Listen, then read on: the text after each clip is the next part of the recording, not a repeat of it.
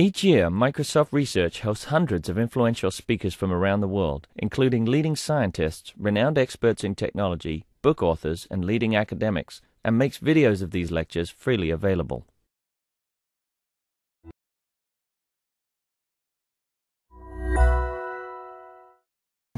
Thank you again, everybody, for coming. It's bittersweet because while I'm seeing less people in the audience in person, it makes me happy that I know I'll be able to afford all of the gifts that I'm going to be buying for people for attending all 6. There is a sign-up sheet in the back. Even if you haven't been to all 6, it'd be great to put you on that. We won't over-spam you with email. But what I would like to do is at least give you summaries of kind of where you can go for additional crypto stuff, any other advisements Josh has, links to the ResNet broadcast so that you can share amongst your team and or go watch again because I don't know about you guys, but I don't feel very smart now that I'm in session 4. I know there's a lot smarter people than me. I think they're sitting down and not standing up talking. So I'm not going to... I always want to introduce you as like the guy that we should depend on for crypto information. But I am, again, pleased that you're here to do this. And I think that we all have a lot to thank you for with the information that you're giving us. So I hope to get a little bit to take away from myself, even though some of it's over my head now, but hopefully not for the rest of you guys. So. Well, hopefully this will be motivating. Yeah, I'm hopefully like some who are like me. We still keep coming and we still learn from some of the areas that we do understand. So let's give a round of applause for Josh, please. All right, thank you, Justin. And I don't know, if you're really nice to him, you might be able to convince him that 5 out of 6 is enough. I don't know. It's not up to me, it's up to him, right? Okay.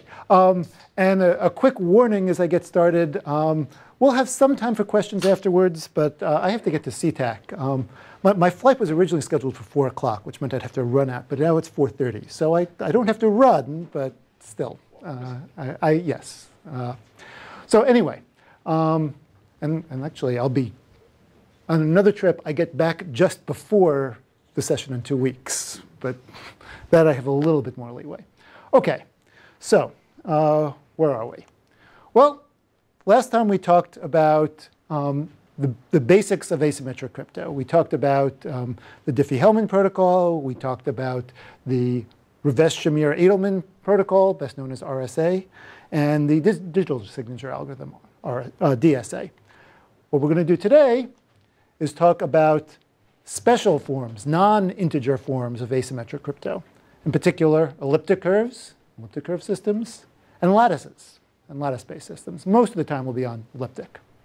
But before we do that, I want to start with something that probably, well, logically belongs with the last session.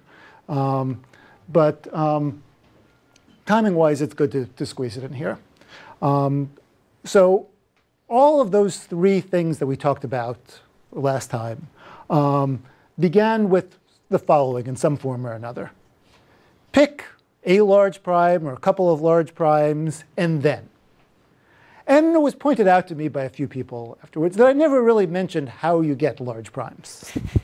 So I'm going to spend just a few minutes on that to cover it, to finish covering that. And in fact, everything we do today is also going to require being able to pick large primes. So it does fit in here as well. So the question we have to answer is, how do we do this? How do we find big primes? And the basic technique is pretty simple. You run through a loop something like this. Pick a large random number, see if it's prime. If not, repeat. OK, so how long is this going to take, first of all? There's a very important theorem in number theory called the prime number theorem that says how many primes there are. So 1 out of every 0.7 n-bit integers is prime. That 0.7 is actually, it approaches natural log of 2. That's where that comes from. But if you're looking for 100-bit primes, 1 out of every 70 100-bit primes. If you're looking for 1,000-bit primes, 1 out of 700. So if you just follow this simple loop, you'll have to go through about 700 times to find each of the 1,000-bit primes that you need to select to set up RSA, for instance. OK, so I have begged the question, though, of how do you check to see if it's prime, now that we know the prime number theorem. You know how many primes there are. How do you do this check? So if you remember from last time, we talked about Fermat's little theorem. This nice little theorem that says if you have a prime number, then if you take any x, x to the pth power is congruent mod p. If you reduce it mod p, you get the same thing as x, or x mod p. So if you, in particular, if you take something smaller than p, raise it to the pth power, you should get back to where you started from. This is true for all primes.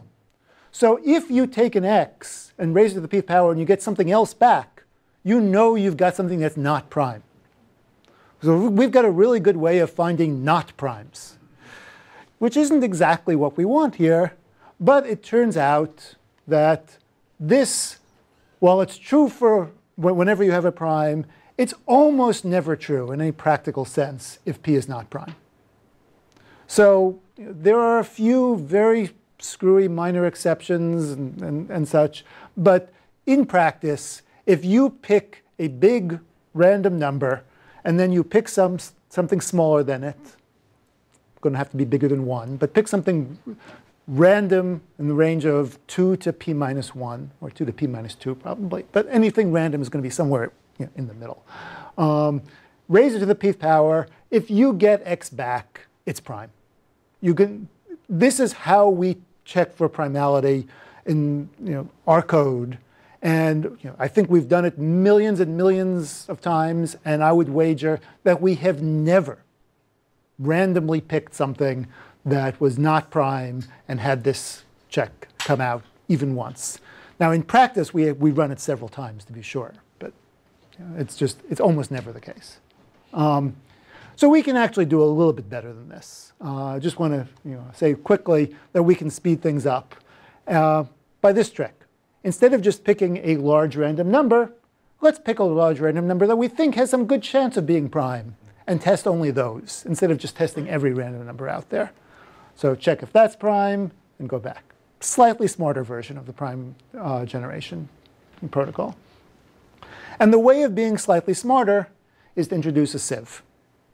So the idea of a sieve is we pick a random starting point, and we figure out, we have this array. It might be maybe 1,000 bits long. It's just a bit array with maybe 1,000 long. And what we do is find the first value in this array, just do a quick calculation, that's divisible by 2. So all this is take n mod 2 and figure out, OK, that's where it is. And then we say, OK, once we have the first multiple of 2, that's also a multiple of 2. That's also, we just go through the array and set all those values to 1.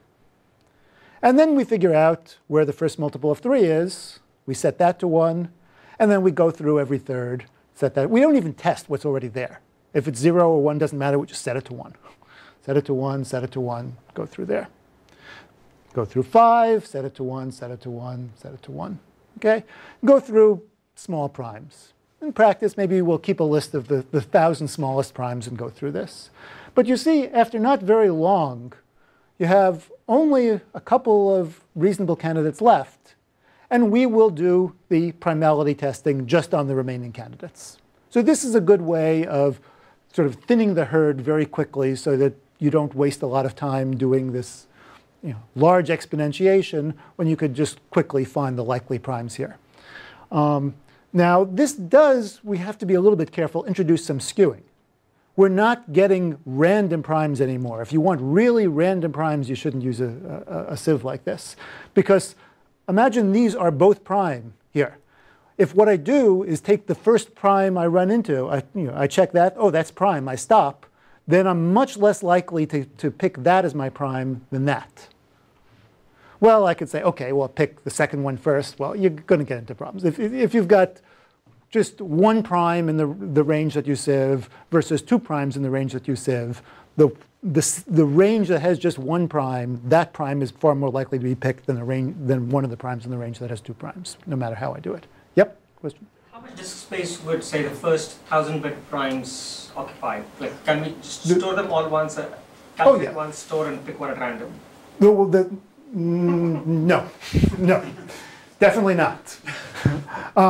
Because, no, first of all, there are huge numbers of 1,000-bit primes. Basically, if you do that calculation, divide 2 to the 1,000 by natural log of 2. Sorry, natural log of 2 to the 1,000, so 1,000 times natural log of 2.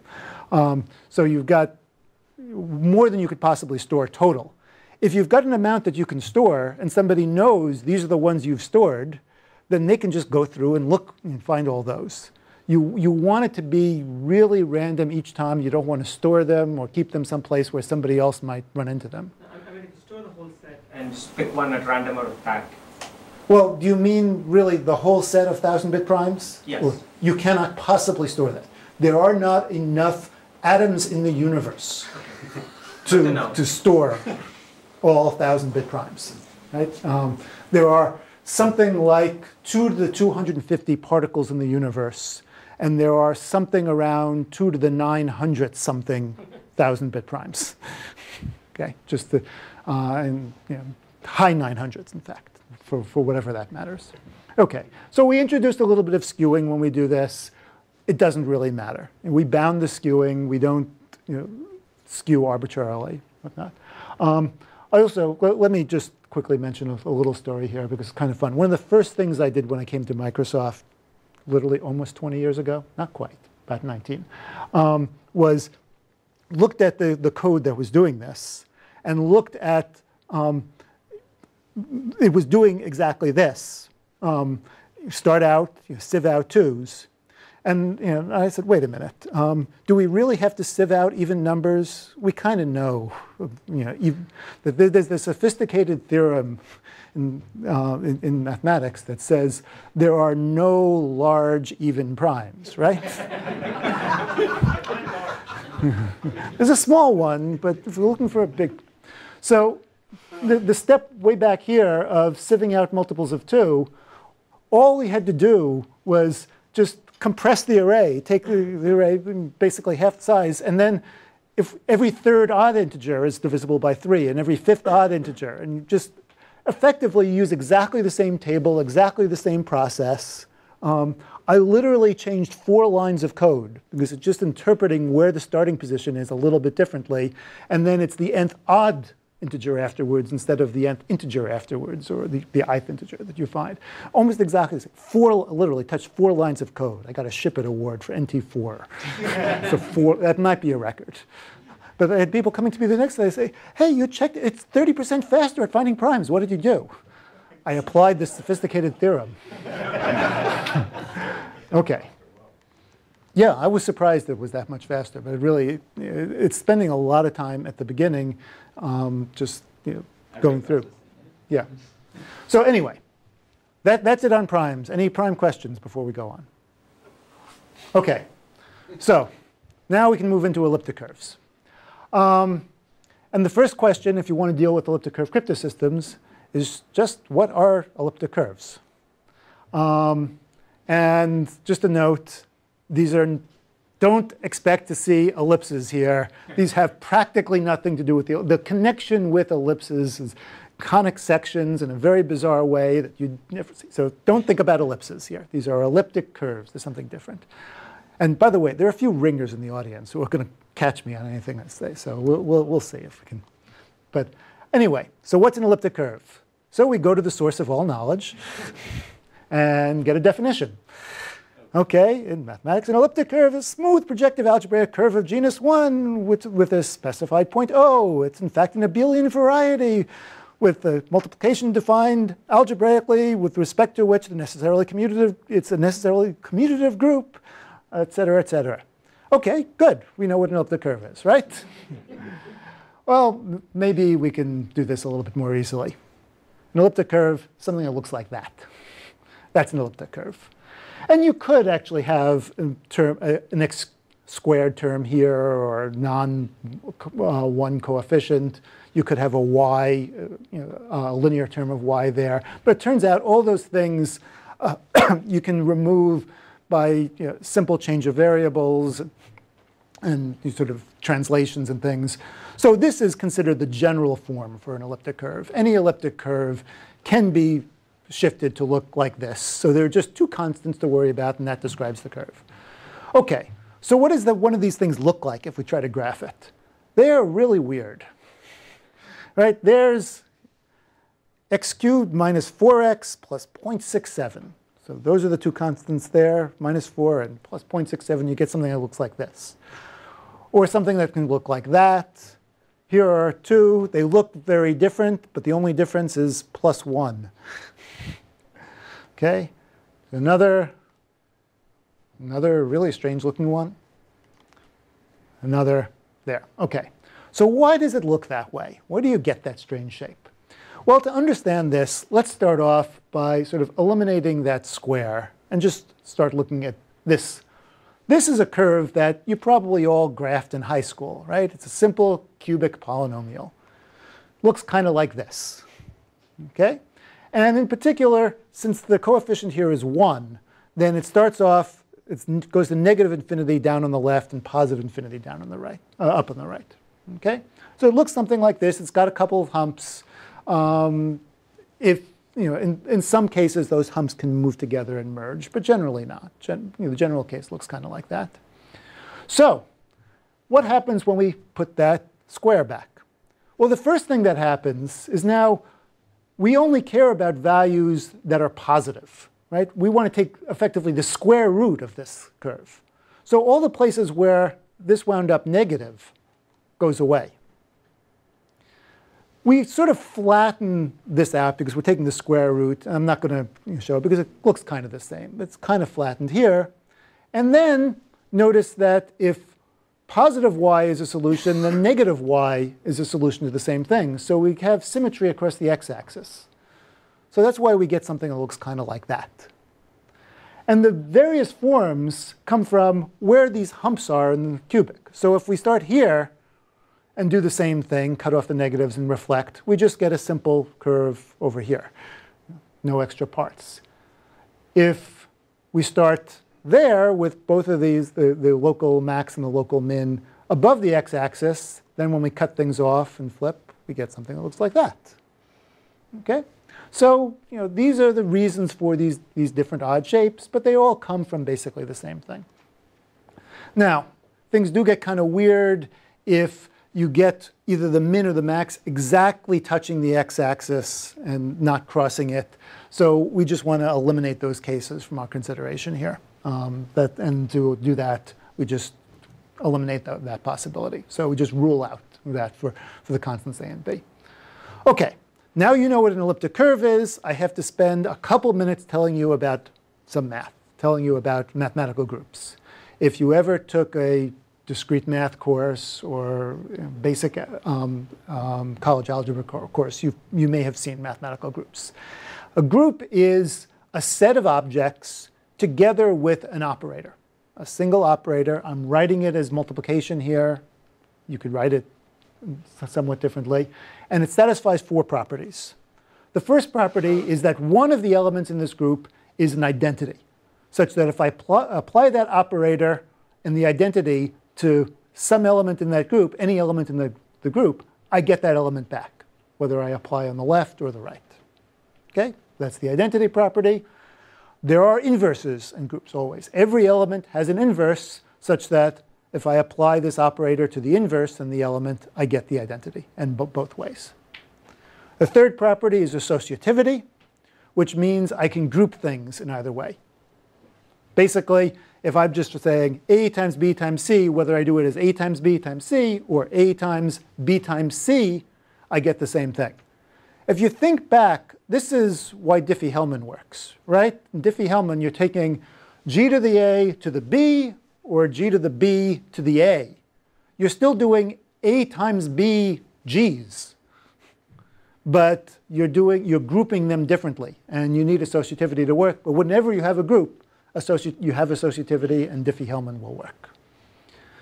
The final property is closure, which just says if I apply the operator to 2 things in the group, I get something in the group. OK? So just to get a quick understanding of these things, I'm going to give you some examples of some groups and some not groups. If I take the integers, whole numbers, positive and negative, including 0, 0 is the identity if I have addition as my operator. Right? Add 0, I get back to where I started. No problem. And all the other properties, inverses exist, right? The inverse of 3 is -3, etc. But the integers with subtraction, multiplication, or division, none of those are groups. So maybe subtraction is a little subtle. Is that clear why subtraction doesn't work? The property it loses on is that associativity property. 1 minus 1 minus 1. 1 minus 1 minus 1 is different from 1 minus 1 minus 1. So associativity doesn't work there. Multiplication, well, you don't have an inverse of 2 even, right? 1/2, that's not a whole number. That's not an integer. So you don't have inverses there. Division just messes up on all sorts of things because associativity doesn't work and you don't have inverses. Division's not close. OK, rational numbers, fractions, things of the form a over b. Again, with addition, 0 is the identity, still works there. OK? Again, subtraction, multiplication, division don't work. Basically the same reasons, except note we get kind of close with multiplication. We have an inverse for 2, 1/2. That's in there. So we have it. Problem is we don't have an inverse of 0. So if we take that out, the non-zero rationals with multiplication, 1 is the identity, we do get a group. OK? A couple of other examples. The integers mod n, the finite set 0 through n minus 1. We do our addition mod n as our operation. 0 is the identity. That's a group. The inverse of 1 is n minus 1. You add them together and you get 0. The inverse of 2 is n minus 2. Okay? One other group I'll mention is the integers with multiplication mod p and no 0, 1 through p minus 1, if p is prime. If p is prime, then that turns out to be a group. If p is not prime, it won't be a group. You won't get inverses of some of the elements in there. But if p is prime, it'll always be a group. OK, and I'm not telling you how to compute inverses, but you can figure it out. You can always find the inverse of 2 is going to be p plus 1 divided by 2. And since p is odd for most primes, p plus 1 over 2 is P plus 1 is even, divided by 2, and you'll find something. And whatever. You can generalize that. It would take some time to show you how to do division there, but it's all doable. It works. OK, so now we can get to elliptic groups. And the way we're going to get there is we're going to look at what happens when you take an elliptic curve. There's our generic elliptic curve, that form, and intersect it with just a straight line. So here's a typical straight line. Any straight line that's not vertical can be written this way. OK? So let's see what happens. If we take the elliptic curve and that non-vertical straight line, we've just got these two equations here. Substitute this in for y, and you get ax plus b squared equals this. If I just move the x's around, I don't really need to do the calculation. This is cubic in x. X cubed plus something x squared plus something x plus something equals 0 if I just move things around here. OK, how many solutions are there to this? Well, this is our friendly cubic equation again, or cubic polynomial again. The solutions are wherever this crosses the x-axis, wherever it's 0, zeros of the polynomial. So our typical case there, we're going to have 3 solutions. But in general, if the curve is up here, there's going to be only 1 solution. If it comes down to right where it just touches and goes back up, this tangent case, this very narrow case, you get 2 solutions. Here's another common case. You get 3 solutions. As it goes down to there are 2 solutions again, but that's just a very narrow case. And then down here, there's 1 solution. There's always at least 1. OK? So you've got either 1 intersection point or 3 intersection points most of the time between the curve and that straight line. But you can, in this tangent case, these exceptional cases, you can get 2 intersection points. OK, just want to bring in vertical lines also. A vertical line is x equals c. There's the vertical line. How does that intersect this elliptic curve? Well, you have something very similar. We can substitute in Here, x equals c, and you just get y squared equals some constant. If that constant is positive, there are two solutions. Y squared equals 4 has plus and minus 2 as solutions. If the constant's negative, you get no solutions. And if that constant is exactly 0, you're going to get one solution. So you've got those three cases, just one fewer intersection point, effectively. 0 and 2 are common, 1 is uncommon. OK, why am I telling you all this? Why should you care? In the slightest. Well, what I'm going to do, and I'm not claiming that this is anything, I know, I just learned this from others. I'm going to take these relations and make a group. And the way I'm going to do it is I'm going to take 2 points on the curve, any 2 points, and the operator that I'm going to form is to say, what happens if I take those 2 points and draw a line through them? Well, if I've got 2 separate points, then I've already got 2 intersections with a line. So the typical case, there's going to be a third intersection. So here's the place where the third intersection is. 2 points gives a unique third point. But just to make things a little weird, I'm not going to take that point as the result. I'm going to take that point and take its negation, flip it over the x-axis. That point is going to be the result. So the group operation is going to say, take these 2 points, draw a line through them, hit the third intersection point, flip it, and that's going to be your result. OK, weird thing to do. It turns out, though, this gives you a group. Go through all the associativity and inverse stuff. You'll get a group by doing this. Now, how do you add a point to itself or multiply a point by itself, depending on how you label the operation? Well, here's where I'll use that tangent thing. It's sort of getting arbitrarily close to 2 points, getting closer and closer together. The line going through those 2 points, as those 2 points actually merge, becomes the tangent here that goes right along the curve. That tangent case hits at exactly one other point.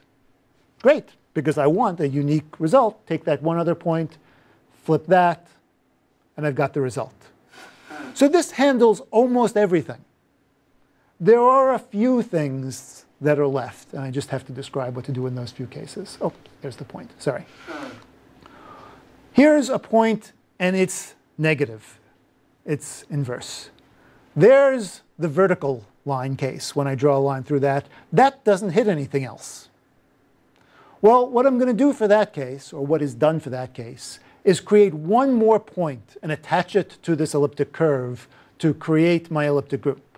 That point is an artificial point. We call it I. Sometimes it's called a point at infinity. And it's going to handle that vertical line case. This special point also serves as the identity of the group. So let's just see what happens if I take this point off of infinity and sort of map it through this point here. It kind of goes down here because it was infinitely high or infinitely far away. It just comes straight down here, hits the opposite, and then when I flip it, like I've done with all the others, I get back to where I started. So it serves nicely as the identity, just intuitively. OK, so here are all the operations on this curve to create an elliptic group. Now, once we've done that, you can go back to high school for a while and do some geometry. You take 2 points here, the x and the y values, compute the third point. The main case is when x and y are different, 2 different points. These are the equations you get. You can work it out for yourself. 10th grade students should be able to work this out. I am not going to do that here, I promise. OK, there are a few other cases when x1 and x2 are the same and y1 and y2 are the same and non-zero. This is the tangent case. This is the case of adding a point or multiplying a point by itself. That, you get these equations. OK, we get some more equations. The final equations are you get the identity if the things are negatives of each other. And the identity composed with any other point is that point. The identity composed with itself is the identity. OK, these are all the rules for an elliptic group. Hooray. At this point, forget about all those curves. Forget about all that geometry. These are just equations now. Okay? You've got some equations. They form a group. I'm not proving that to you. I'm just asserting that. But if you use those equations on points in the group, you will get other points in the group, and everything will work well. OK, so now you can do computation in elliptic groups. For any 2 points, you can now compute their composition. You can compute u times v. Okay? For any point and any integer, you can compute x to the rth power. Just multiply it by itself, r times. And now I want to be a little bit careful here. I'm using the multiplicative notation here. I'm describing the group operator as multiplication and saying repeating it is exponentiation. I think it works better for cryptography and the things I'm going to show you to represent it multiplicatively. Most mathematicians like to represent elliptic groups additively. So they'll talk about the operation as addition, and repeating the operation many times is just multiplication. It would be a scalar multiplication. Either way, it's exactly the same thing. It looks very different, but it's exactly the same. OK, so we can do large exponentiations now if we want to, right? We just do the repeated squaring trick that we saw in whether it was the first session or the second session early on. This repeated squaring trick gets us to a large power very quickly.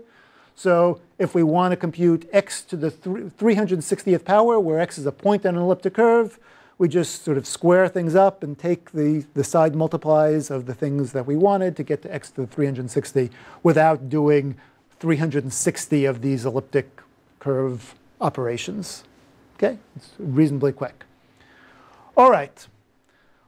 One more thing to say before we show how to use this in crypto is we in computer science like things to be finite, right? I mentioned that earlier.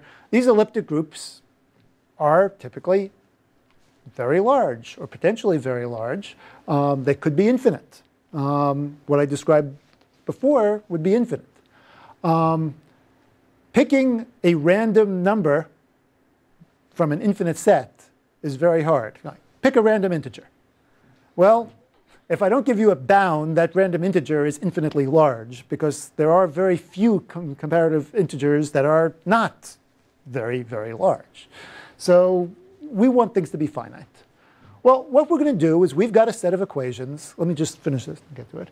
We're going to do all those calculations mod some prime. Keep things finite. Just the way we were doing with RSA and Diffie-Hellman and whatnot before, we'll do those operations mod a prime. And for some technical reasons, we want that prime to be bigger than 3, because if you look at those equations before, if you've got 2's and 3's in there, you'll start dividing by 0 and things get ugly. So pick a prime bigger than 3, typically a large prime, and we'll do exactly those algebraic computations that are inspired by geometry, but they're algebraic computations, mod this prime. OK, question? Are you dealing with integers or floating point here? Well, I'm dealing with integers effectively. I'm dealing with integers mod p. So these are integers, and I will, whenever I divide, I do a mod division, which gives another integer. But it's an integer always smaller than p. But the solutions, the x on the electric curve, they are floating point numbers, right? No, no. I mean, but before I take the mod p, they're rationals. So they would be represented as floating point. We don't want to do that. We don't want to go there, because that gets really ugly. And that doesn't affect the mathematics? Well, instead of doing these equations over the reals or over the rationals and getting sort of arbitrarily messy things with precision issues that we would deal with, we will instead, every time we pick a number, it's going to have a point is going to be x, y, where x and y are both integers smaller than p. And every time we do those computations, we're going to do those computations mod p. And we're going to get results which are another point, which is 2 integers less than p. Sorry, this is really super. Yeah. If x and y are points on the elliptic curve, yep, you probably have a choice to pick only one as an integer. If you pick x as an integer, then y need not be an integer.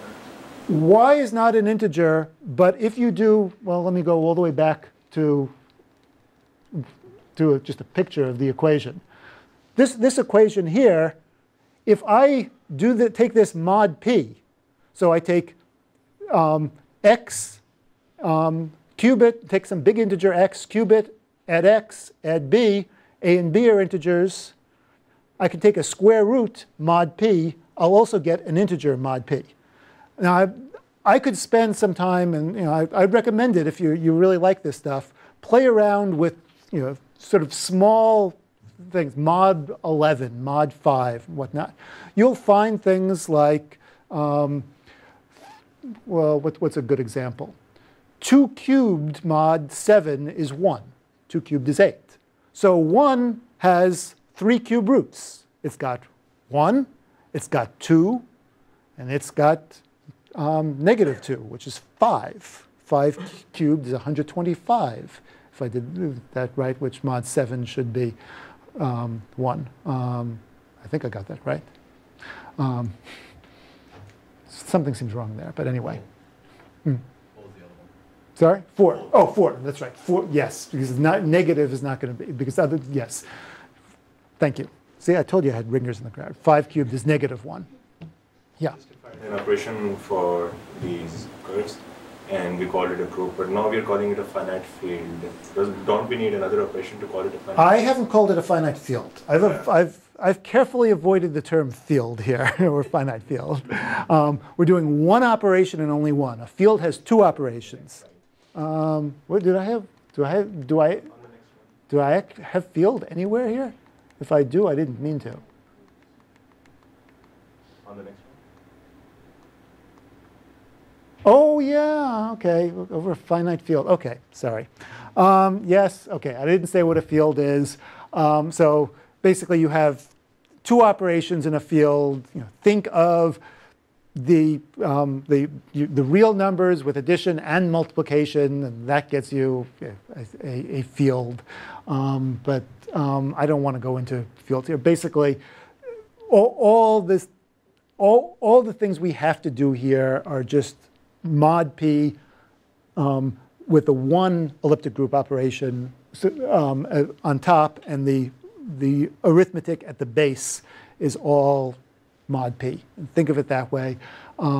What it gets you is division works. And back to this equation, see over here there's a division. Here there's a division. Some divisions there. You need to be able to do division. Mod 7, what's 3 divided by 2? Well, 3 divided by 2 is the thing that you can multiply 2 by to get 3. Turns out to be 5. 2 times 5 is 10. Mod 7 is 3. How I computed that? Well, that's small trial and error. But you can do, there's a way of computing that for big numbers. I just, I could show you. We could spend some time. It's called the extended Euclidean algorithm. It's not that hard, but I don't want to spend the time. OK, so we're doing these operations mod p now. Everything's mod p. There's just algebra now, no geometry, doing all this mod p. We're good. OK, once we have that, we have this notation. E sub p of AB refers to the elliptic group that you get when you take this curve and you do the operations mod p. OK? That's our notation. Now we get back to crypto. Remember Diffie-Hellman. Long time back. Diffie-Hellman was the process of pick a prime p and some starting point g. These are agreed to public values. Alice over here takes a random a. G to the a is her public key. Bob picks a random private key b. G to the b is his public key. And they exchange the values, and they apply their private keys to what they receive, and they get back a common key. OK? Diffie-Hellman. Well, can we do Diffie-Hellman over elliptic groups instead of over the integers? Well, what has to change? Here, we're starting with a public point on an elliptic curve of that form. OK? G is that. Then we're doing the same exponentiation, repeating the group operation, but this is the group that we're working in. We're not doing multiplication over the integers anymore, or multiplication mod p anymore. We're doing these multiplications in this elliptic group according to the equations that I showed you earlier. And down here, there's another exponentiation, so we'll do that in that group. And then this comes out exactly the same. We still get a common key that way. Diffie-Hellman works in really exactly the same way here or in any group. So why do we care about what group we're doing it in? Well, we care because of how hard it is to break Diffie-Hellman. What an attacker sees is the starting point G and the two public keys that are exchanged by each of Alice and Bob. And, ooh, that's supposed to be G to the AB. I don't know what happened there. G to the AB. Take a marker and, OK. Sorry about that. Back to the previous slide, I was confused by A and B. You have capital A and capital B in two places, and I can't see why they'd be the same. Capital A. The ones in the elliptic curve definition. Oh, Are those different A's? those are different A's and B's. Okay. So in that case, sorry. those Bad. A's and B's are preset public? Yes, my bad, my bad. You know, I had a previous version of that where I changed the variables to U and V, and I changed them back here because I wanted to be consistent with the Diffie-Hellman that I did earlier. Bad, my bad. So, OK. This A and B have nothing to do with this A and B. They look completely different, right? OK. So the entire elliptic curve, Yes. including P and A and B, are public? Yes. And shared ahead of time? Yes. Initial points, G, P, capital A, capital B here. These are all public values. Once you've done that, please forget about that A and B and start with a do A and B down here. I'm sorry. Practice, does that change? Is there one elliptic curve that everybody uses?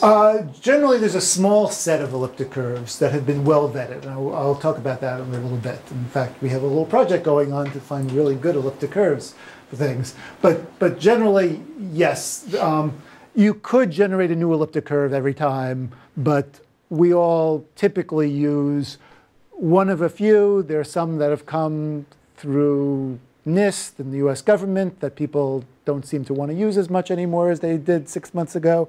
But still the most common ones. There are a bunch of curves around, the common curves, and we support the common curves. OK, so back to this breaking.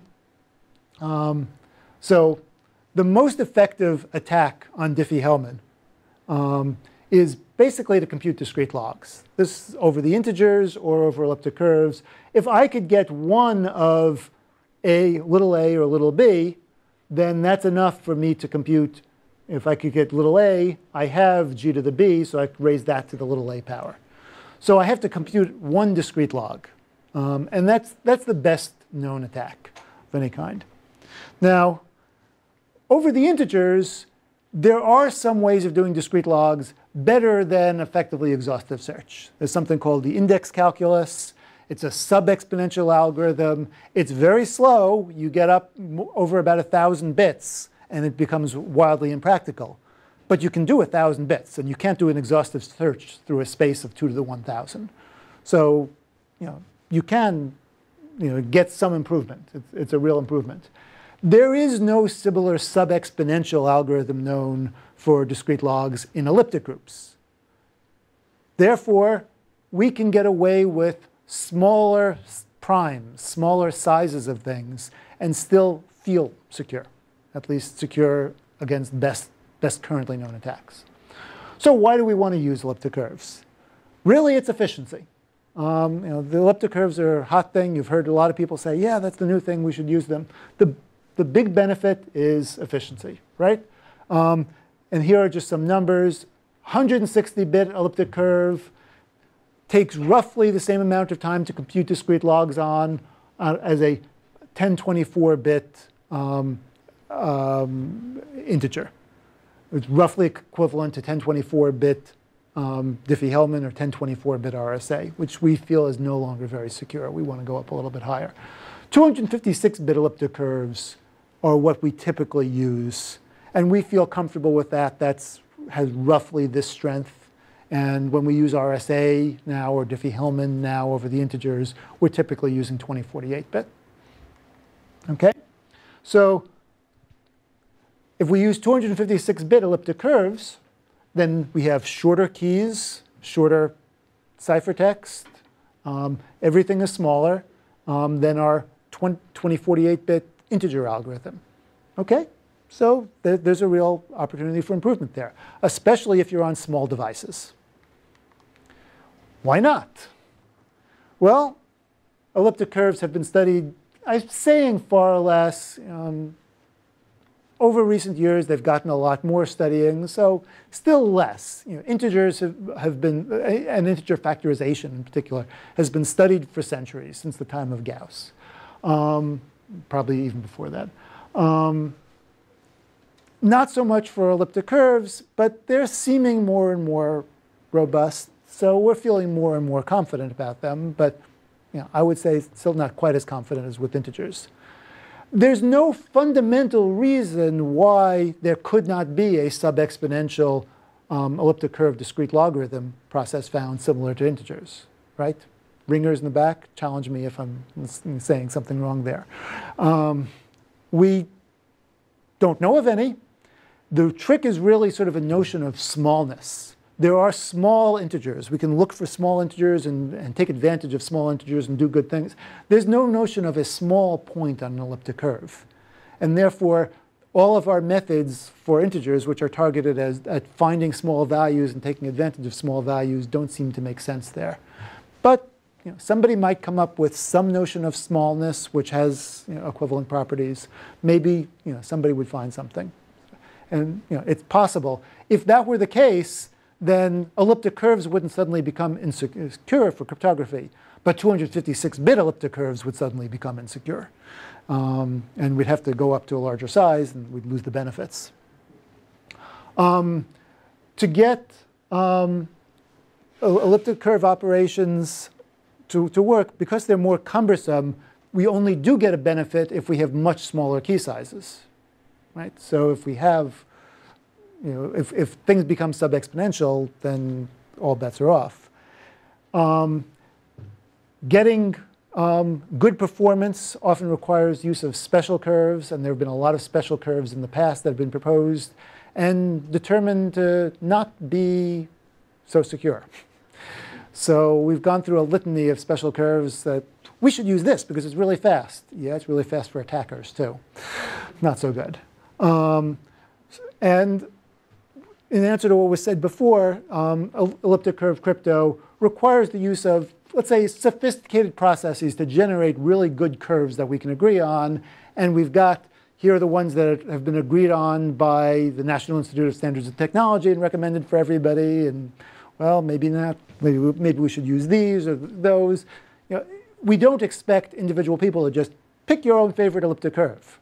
With RSA, pick two primes, multiply them together, you're good to go. We don't want people trying to do that with elliptic curves. They're a little bit more delicate. So there are some trade-offs. OK. So that said, I want to say a little bit more about other crypto algorithms and elliptic curves. The digital signature algorithm that we talked about at the end of last time, just like Diffie-Hellman, goes through very nicely if we're doing things over elliptic curves and elliptic groups instead of over integers. RSA also works over elliptic groups, but it's insecure. The trick of only I know the factorization, therefore only I can do the inversion, doesn't apply in elliptic curves, at least in any way that anybody has found. So RSA, just as it's known, doesn't work there. So that's why we use DSA for signatures. RSA signatures don't work there. OK. I want to take a few minutes, unless there are any questions on elliptic curves. Yep. What exactly makes elliptic curves so fragile to using your own curves? There are a couple of things, and as I said, we have a project that I'm not directly involved in, so I could look at the people in the back and see if you want to say anything. But it's mostly a matter of trying to balance performance very carefully against security. If you are willing to go with larger curves, not as special forms, then you can do pretty well in most cases, right? Yeah, it's not a big problem. But if you want to get the sort of optimal performance and squeeze everything out, then if you take things that are too good in some ways, you get into problems. So as long as you don't try to push the margins too carefully, you don't get too much fragility. But if you try to squeeze out every little bit of performance, that's where things get a little risky. Okay? Yep. So you mentioned key agreement and signing. Can you talk about encryption with elliptic curves? Well, the way it's typically done is you agree on a key, and then you encrypt with AES or symmetric cipher using that key. You could do what's called El-Gamal encryption, which is implicitly the thing you agreed on is your key immediately, and you use it as a one-time pad and just send over ciphertext with that as a one-time pad, so there isn't a separate step. But effectively, you generally do some sort of a symmetric step with the agreed-upon key, which is what you do with integer Diffie-Hellman as well. That's channel encryption between two parties. Yeah. With RSA, you could do public key encryption of a key, which is used to encrypt your text at rest, right?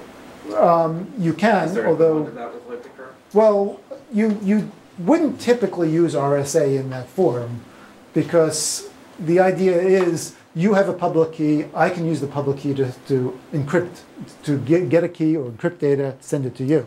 If I'm just encrypting locally for my own purposes. I'm encrypting it, you're my intended audience, I would use your public key to encrypt the key, right, which I could then leave at rest without communicating with you. Right? Yeah. And then I give you the drive at some point, and you can read the encrypted data. Right. So we talked a little bit about different versions of Diffie-Hellman. And if I have a static public key, you can do the same thing with Diffie-Hellman. So you have seen my Diffie-Hellman G to the A. I'm Alice here. You've seen my G to the A. Now you can, if I have a static key, you pick a B, you send me G to the B, and you encrypt with G to the AB. And you can do effectively the same thing. OK, so let me spend a few minutes, and I'm really not going to spend a lot of time talking about lattices, but they're interesting to know about. So I have to answer the same question I answered before about elliptic curves. What is a lattice? And of course, once again, we turn to the source of all knowledge, and we get another beautiful definition. OK. A lattice is a discrete subgroup of Rn which spans the real vector space, can be generated from a basis, from linear combinations, et cetera, et cetera. Or, let's make it a little easier, a lattice, something that looks kind of like that. It's a set of points in a regular pattern. And I'll say a little bit more about what that regular pattern is. But sort of, if we want a two-dimensional lattice, the nicest regular pattern is just a square lattice like that. But they don't have to be square. This is rectangular. It starts to look like an optical illusion if I do this. But this is still rectangular, but it's not square anymore. You can have other nice tiling patterns effectively. They don't have to be triangular, but things like that. And where it comes from is a basis.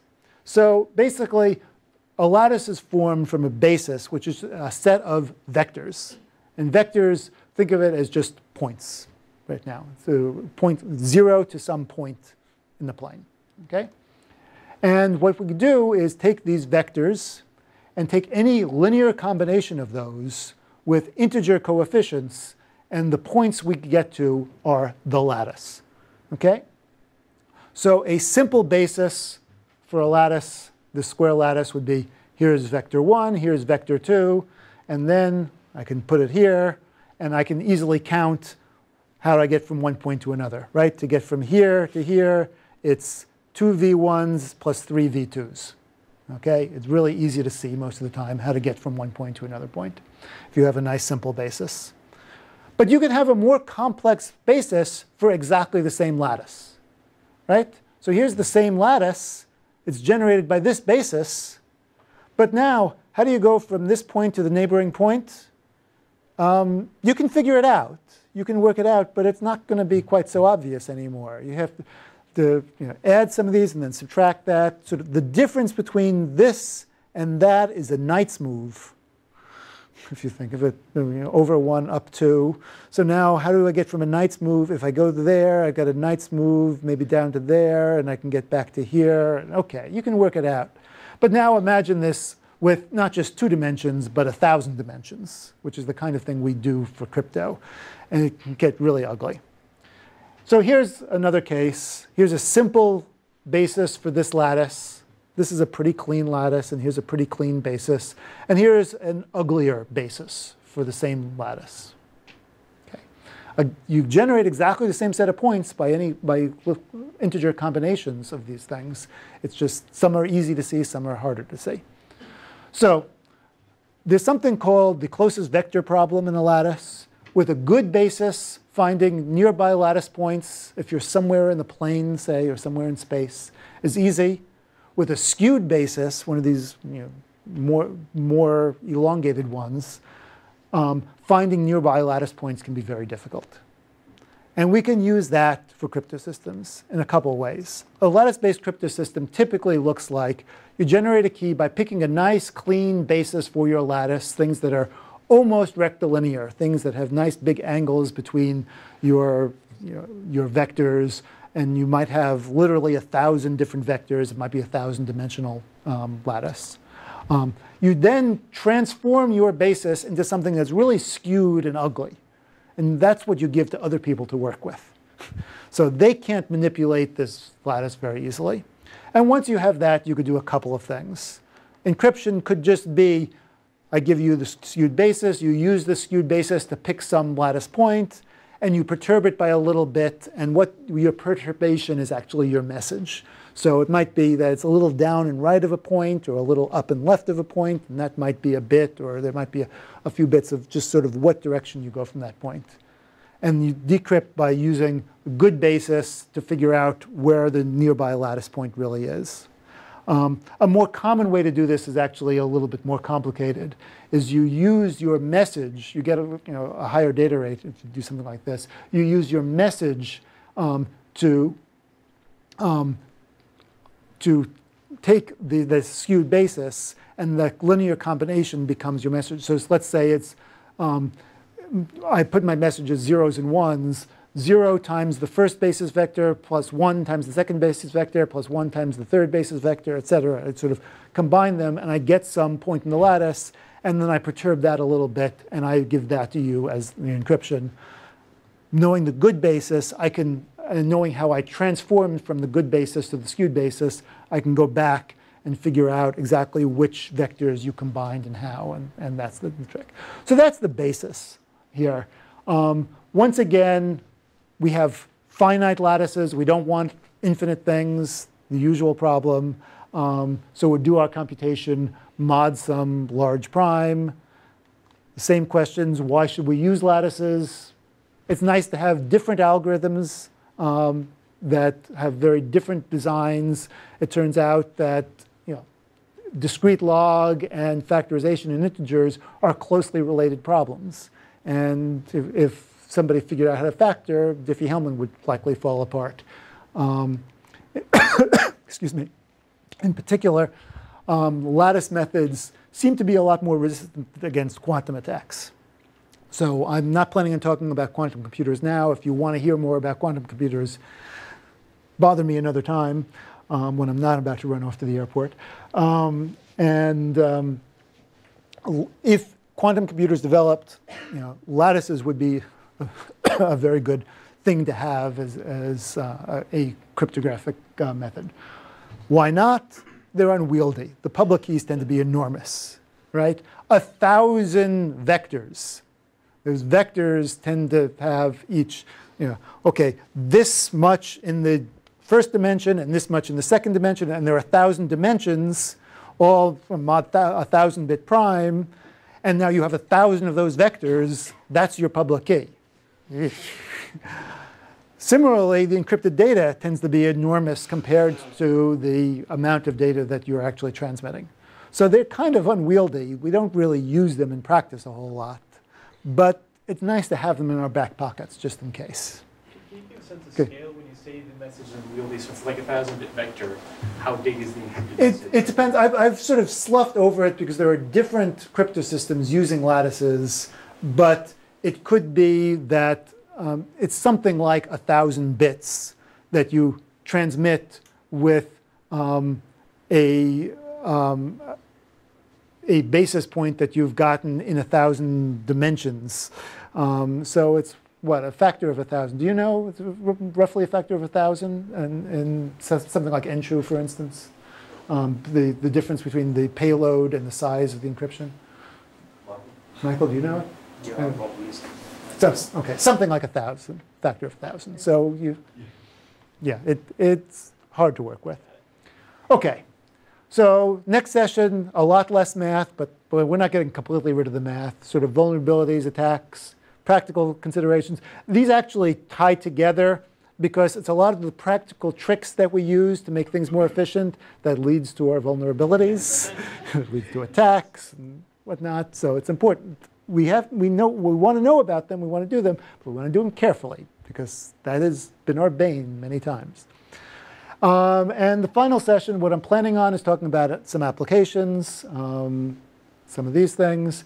If I'm permitted, I'll squeeze an election protocol. I'm flying out right now to Austin to talk to them about, work on their new election system design. So it's something I'd like to talk about if there's time. But if there are other things people want to do, we can do that in addition or instead. So let me know.